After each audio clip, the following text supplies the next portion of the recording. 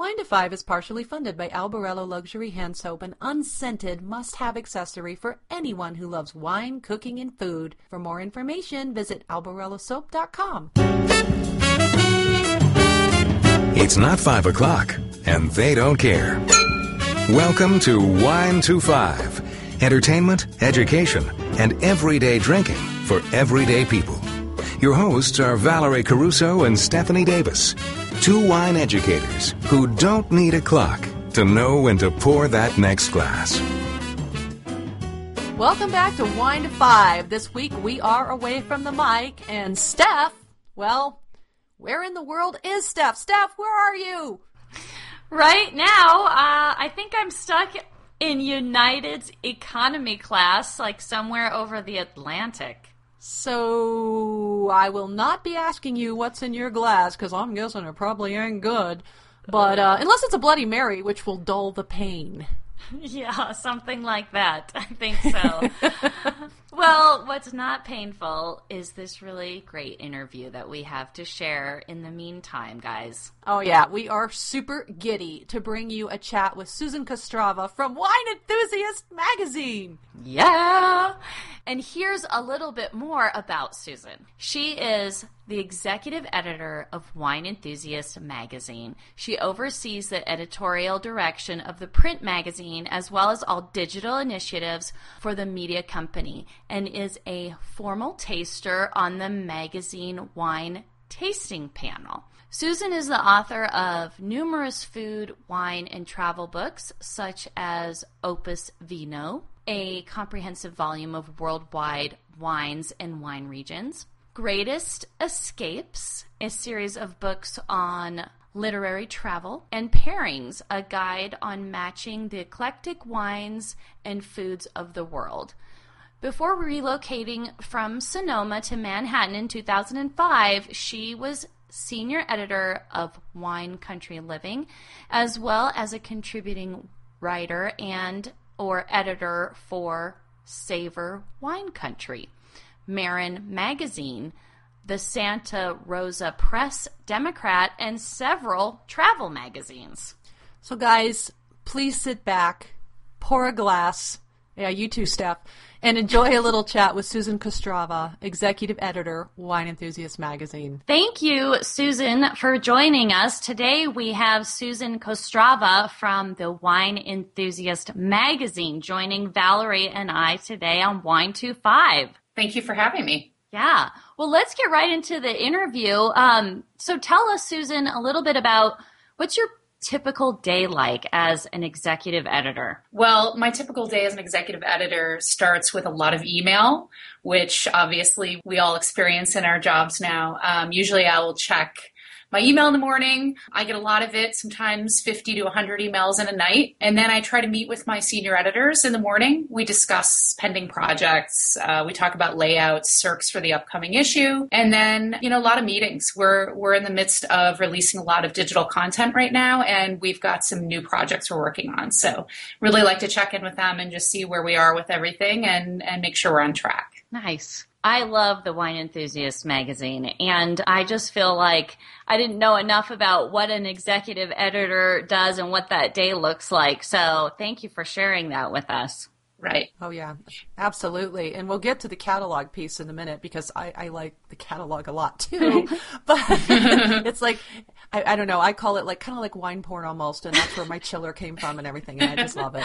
But as far as the magazine goes, why don't you please tell our listeners why people should read the Wine Enthusiast magazine? Well, one of the things that I think when I came on in my role was very important to me was to make sure that we were targeting the audience that wasn't being spoken to with the other magazines that were covering wine. And so I really believe that we're offering a really unique voice for wine readers and wine lovers. So we bring wine lifestyle, beer and spirits. We bring that in an educated and modern way. And we hope that you'll have fun in the process of learning. So I'd say that, we're education and entertainment combined. And that's something that unfortunately hasn't been seen a lot in the wine space. So, we want people to enjoy themselves. That's what wine's all about. Oh, how perfect that you're on our show, because we say that we are a wine edutainment show. Exactly. That's Perfect. And your writers, if we can just sidetrack really quick, I mean, you have masters of wine writing for you guys. You have a whole range of wine experience. So it's not just like somebody's like, oh, I just love wine, I want to write about it. These are people who really have studied it and know what they're talking about. Yeah, I mean, we have a team of tasters who, some of them have decades of experience tasting. Some of them are newer, but, most of them have been through different certifications. I mean, they're qualified, but they're also people who are great writers and storytellers. And that's something that, is not always easy to find, actually, a great taster who's also a great storyteller. But I think we've done a really good job of finding those people. So it's an eclectic group, and it's a very qualified group, in my opinion. And I have a side question, too. How long has the magazine been in existence? It's been around since the late 80s, actually. I believe the founding year was 1988. It's been through a lot of changes over the years and pretty massive changes over the last 5 years. But throughout its existence, it's always been about making wine accessible, making it entertaining, and sort of speaking to people in a way that like I said, is entertaining and educating at the same time. Yeah, totally. Well, so how does the Wine Enthusiast catalog complement the magazine? The catalog was in existence before the magazine, actually. That's even older. And, it complements the magazine because these are all the tools that you need in order to enjoy the lifestyle that we write about in the magazine.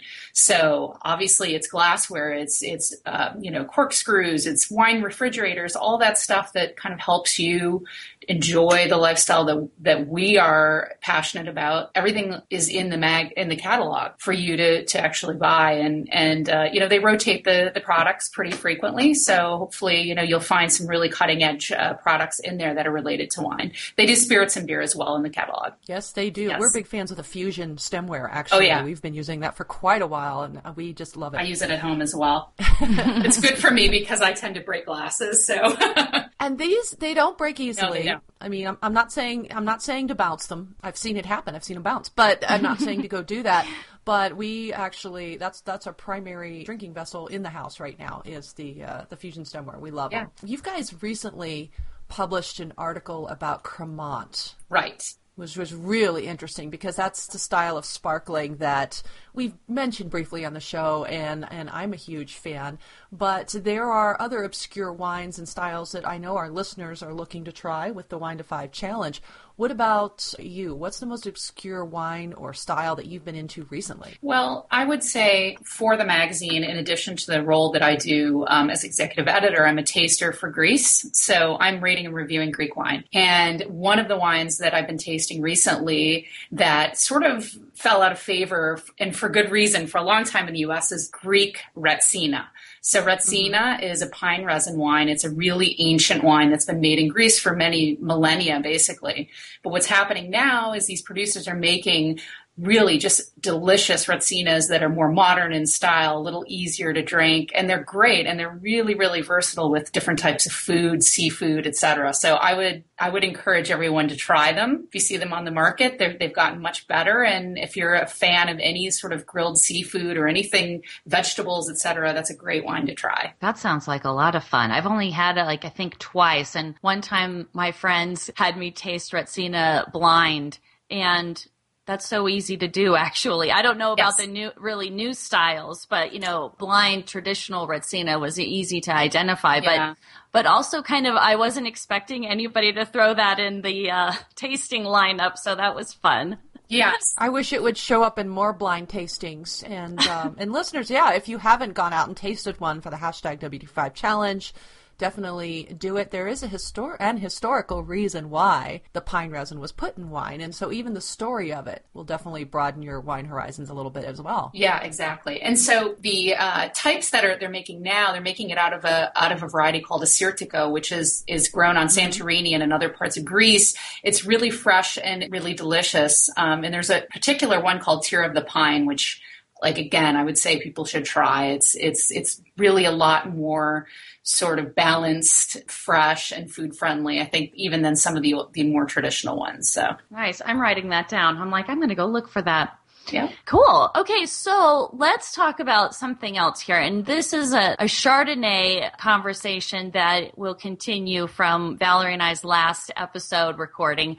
But tell listeners why they should drink Chardonnay for breakfast. We've mentioned, we've been on the show recording in the morning hours and been drinking and saying, oh, we're having some breakfast wine right now. But you guys have mentioned it in the winemag.com. So tell us a little bit about that. Well, I mean, obviously it's no new thing to have wine or spirits with breakfast. That's like, obviously the tradition of brunch is all about mimosas and Bloody Marys. Etc. So Chardonnay is one of those wines that it's so versatile and it's great with the type of food that you often will eat at breakfast. So eggs, bacon, sausage, these are hearty flavors.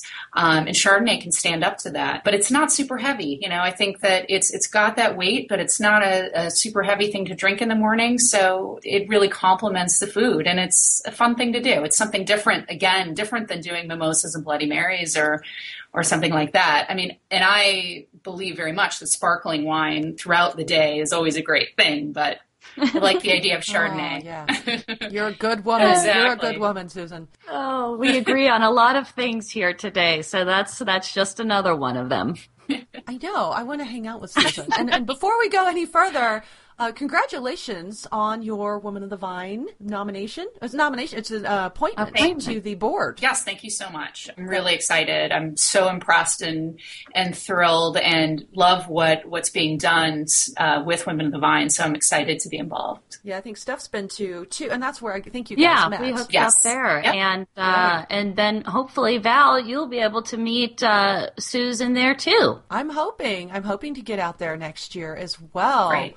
But besides the world of wine, which brings us all together, what are your interests outside the world of wine? I mean, I think a lot of people think we just day drink all day. We don't do anything else, but I'm pretty sure that you do.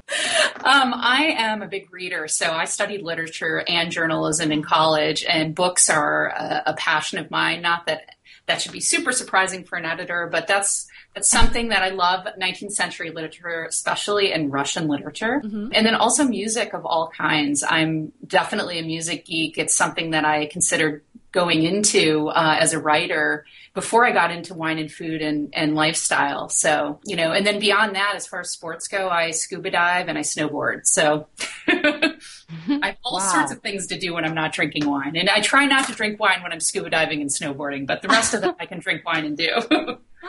Although I remember I didn't learn to ski till I was in my mid-30s, and my girlfriend always starts her day on the slopes with a Bloody Mary. She says it just kind of takes the edge off, makes you think less, makes you relax more. Just one. I'm not saying getting tanked by any means. You might be right. You might be right. right. I don't know. That's what I learned to do. So, all right.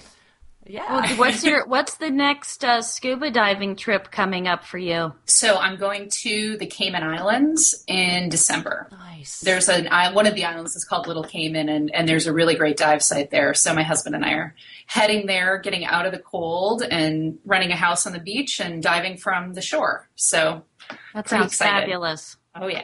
Well, we do have one final question before we let you go and get back to being executive editor. And this is one of our questions that we love to ask all of our guests on the show.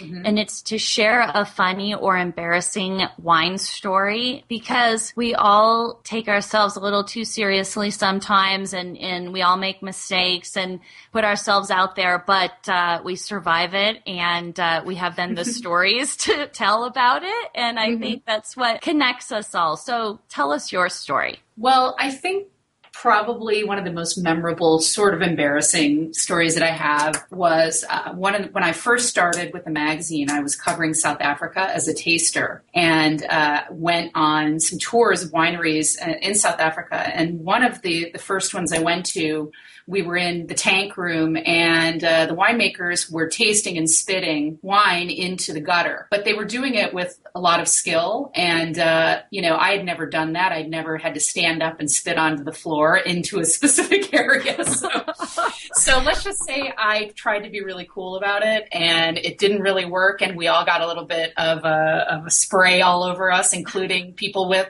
white pants, the whole deal. Oh, this is good. Yeah, so I learned after that how to do it, but it was just one of those moments where, again, everybody just laughed, and I had to admit I'd never done it, and it is what it is. There's no elegant way to do it, and people over years become experts in doing it, but it was a little embarrassing. Yeah, I believe it's Hose Master of Wine who says he spits like a rabid llama. And I try to keep that in mind whenever I'm practicing my spitting, too, because, again, we take a lot of exams, we spit out a lot, and it's funny because if you've been to trade events, yes, you've had that happen where you've gone into the communal bucket and everybody else's backwash comes back. It's just not fun, and you're just like, well, there goes your makeup. But at the same time, we have to do it. And it happens to everyone because we're all, it's you just kind of move on. You have to do it because you're tasting. I remember I used to be embarrassed to spit, and I was up in Merano at the International Wine Festival near the Austrian border up there in Italy, and I was just so embarrassed to reach over and grab that spit bucket. But I realized I had to because you're tasting a couple hundred wines a day. Absolutely. And, so guys, use the spit bucket. If you just don't wear white pants, man. Pretty much, yeah. Just wear black and you're good. Yeah.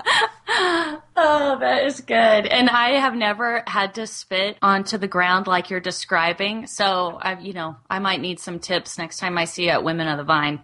I'm not actually sure that it's done everywhere. I just know it was being done there. So it's like, okay, this is the way, when in Rome, you have to do what they're doing. That's right. That's right. And then you learn. So that's good. Well, let's get you back to work, and thank you so much. But one more thing is, how does everybody connect with you? Where can our listeners find you on social media? Okay, so you can find me on Twitter at SUSKOSTRZEWA, which is my long last name. I'm on Instagram under the same name. And I would also encourage everybody to go to winemag.com, which is our website. And that's winemag, all one word, .com. And you'll find all sorts of great articles by me and all the rest of the staff here, and hopefully learn a little bit and have fun doing it. That's great. Awesome. Susan, we can't thank you enough for joining the ladies at Wine to Five today, and we're excited to hear about your podcast. Oh, yeah, absolutely. We are launching a podcast in November, which will be rotating topics, rotating editors, again, just playing off of all the edit that we run and trying to illuminate some of these great stories that come out of the wine and spirits industry. So hopefully everybody tunes into that. Yeah, we will look out for that. Great. Absolutely. Well, thank you so much. Thank you for having me. Thanks, Susan. All right. Have a great day. Okay. Bye-bye. Bye. Well, that was so much fun, and we hope you all enjoyed your time with Susan as much as Val and I did. Oh, my God. Yeah, we had such a good time with her, guys. We hope you did, too. And we will be back behind the mic next week for some more wine edutainment. Connect with Val on Twitter at WineGalUnboxed, and on the Vino with Val Facebook page, and on Instagram as Vino with Val. And you can find me on Twitter at Albarello Soap, and on the Albarello Soap Facebook page and YouTube. And you can visit us on our Wine to Five website, Facebook, Twitter, Pinterest, YouTube, and Google+.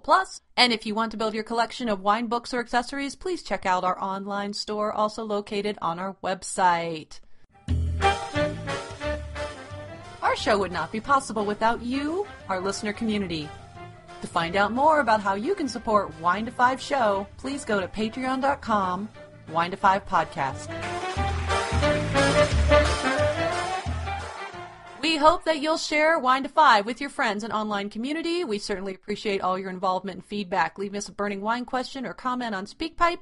And while you're at it, go out to iTunes and show us some love there in the form of a glowing iTunes review. We're also on iHeartRadio, so please share our fun Wine to Five community with all the wine lovers in your life. And one more thing, don't forget to use the hashtag W25Challenge when you are trying new wines and new drinks, and you can win an opportunity to co-host a show with us. So until next week, cheers! Cheers! Fly safe, Steph. Thank you for listening to the Wine to Five podcast. Be sure to check us out at Facebook/WineTWO5 and tune in next week for more fun and useful sip tips.